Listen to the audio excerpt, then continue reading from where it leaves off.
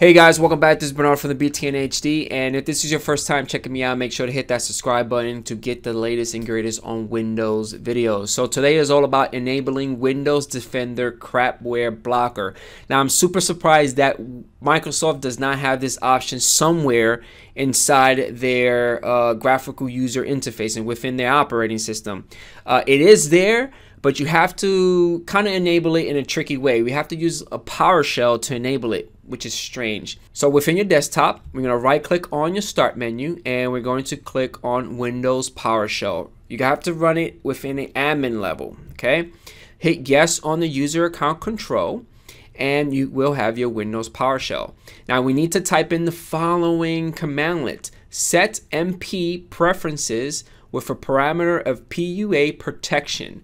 Now, if you put 1, it enables it. If you put 0, it's going to disable it. We have to enter 1 because we want it enabled. And hit enter.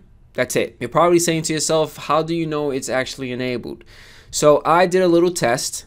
I installed setup image burn application within my Windows 10 environment. And I double clicked on it. I hit yes within the user account control and I hit next. I accept the license and terms, next for everything. I left it as the default destination.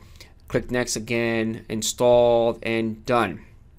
Now, eventually what's going to happen is, because the program was installing a lot of crap behind the scenes that you did not know about, you're going to get this. Well, I've received this. It basically said, potentially unwanted apps found.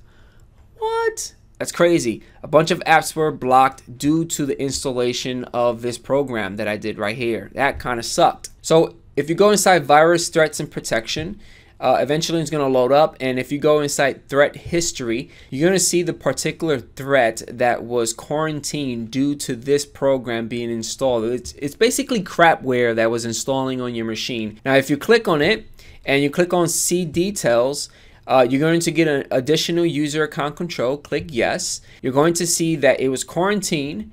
This program has potentially unwanted behavior. Again, this program came because of this guy right here that I installed. It looks like it was infecting the local temp file. Enabling crapware behavior is a plus.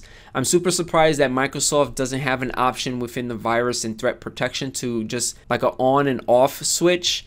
It's kind of sad that we have to go inside PowerShell to enable it. I would like to see this feature embedded within the virus and threat protection area, or the Windows Defender protection area. And that's it, guys. Hopefully you guys enjoyed this video. Leave comments right below. Don't forget about hitting that like button, and I catch you guys on the next one. Peace out.